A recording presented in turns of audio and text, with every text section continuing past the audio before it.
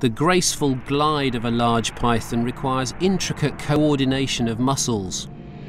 As a section of the belly muscle relaxes, rib muscles pull it forwards. A contraction then drags the belly along, and a second set of rib muscles keep the top of the snake in sync. The pattern is repeated along the body to produce a steady forward motion.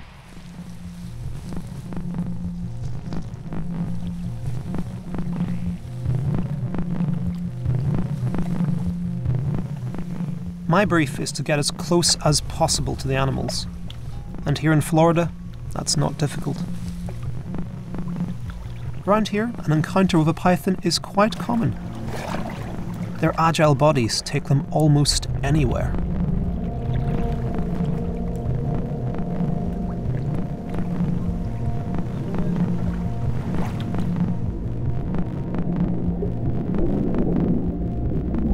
Pythons like this are just so at home in the water. You can see it gliding through it beautifully, using that same sort of S-shaped motion that it uses whenever it's on the land. It's beautiful to watch. And their home ranges, pythons like this, live very close to water. They're so used to it, they use it for thermoregulating, controlling their body temperature. They use it as a way of hunting, they use it as a way of getting from A to B. And here in the Everglades, pythons like this have been shown to travel up to 70 kilometers during the wet season. It's astounding. Okay, so we've been working on taking the skin off of this python, and when we peel it back here, what we see actually is a very beautiful structure. If you pull the skin, you can stretch it and recoil it back and forth. So you see how the scales overlap over each other, almost like a little accordion. And the reason they do that is there's actually skin underneath these scales. So that allows some stretch in here, which is really important because not only does the python have to curve its body moving through the ground, through the forest, or even swimming, but it also has to be able to stretch its belly when it swallows something really big. Imagine how much can this skin stretch around? Well, it can almost eat me. Not quite, but you know, maybe if I lost a little weight. But you know, a python that was a little bit bigger could probably swallow me because it's really, really stretchy. Very stretchy skin. To show us how snakes curve and contort their bodies, Jeanette has prepared the spinal column of another large python. Wow, that is amazing. Compared to the 33 vertebrae of a human spine, this is truly impressive. This is hundreds. This snake probably has somewhere around 300 vertebrae. 300, and 300 from birth. They just get bigger. That's right.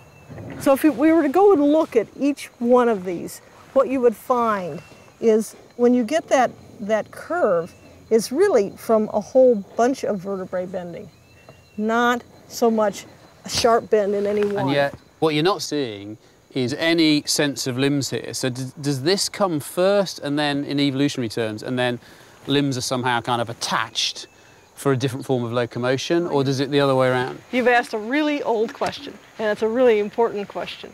So one of the things that we can show you is the evidence that these snakes are derived from lizards. And it's easiest to see these things in the male. And so I'm going to turn this over, and you'll see these structures on both sides. These are called spurs. And the males use them in reproduction and courtship. And what I'm doing here is just simply separating out the muscle from the body wall.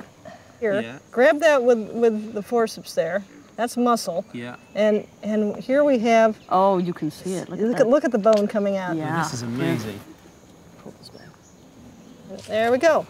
That's the limb. So this is the equivalent of pelvis. That's the equivalent of pelvis. That's the equivalent of the thigh bone or femur, and this part on the end is like a fingernail. Probably. That would be a good way to describe it. You skip right over leg. So it's like and foot. It's like that. Exactly. That is amazing.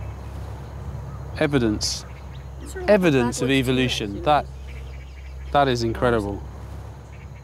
This vestigial leg, now nothing more than a claw, is evidence that the ancestors of this creature once ran along on legs. Imagine you had an ancestor a bit like a lizard with a sort of lizard number of vertebrae. And then in evolution, the vertebrae got duplicated and duplicated and duplicated again. It's like a great goods train and just putting in more and more trucks in the middle. They're nearly all thoracic vertebrae from the chest. They lost the front limbs and the hind limbs. And amazingly, there are vestiges of the hind limbs still there. It's a very telling example of a vestigial organ, something that was once there and was once larger and has now almost completely disappears, but betrays its history by being still there in a reduced, modified form. Serpents have been synonymous with evil since the Garden of Eden. We have long been wary of their forked tongue and slithering movements. When pythons appeared in the Everglades, there was another reason to demonise them. Over its lifetime, a python consumes hundreds of prey animals.